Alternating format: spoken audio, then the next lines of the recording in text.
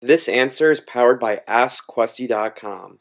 Get help with your Squarespace questions or tasks on demand. In this video, we'll be looking at how to change the read more text on the summary block of your Squarespace site. So usually for summary blocks, the read more button looks like this, where it just says read more. But you can actually change it to have it say, for instance, listen now.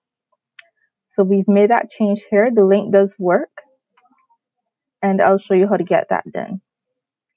So the first step would be to go into the back end of your site. You're going to go over to design and then custom CSS. Right, I'm just going to delete this code we're not using. And here you're going to type .sqs-block-summary-v2 space .summary-read-more-link, and this will correspond directly to this read more link here.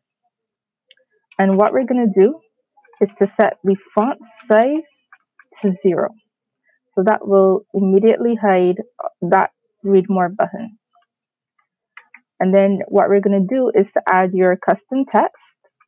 So to do that, I'm just going to copy this code that we've typed for the read more link, but at the end I'm going to add 2 colons, then before, and then our open and closing curly braces. Right between that, we're going to type content colon and then your quotes, and between those I'll type the new text, which will be listen now, and that text can be anything. And then I'm going to set the font size of the before to 14 pixels, and that'll make it reappear here. And once that's done, the link is there, it'll work, and it'll be fine. And this CSS will work on any template that you have.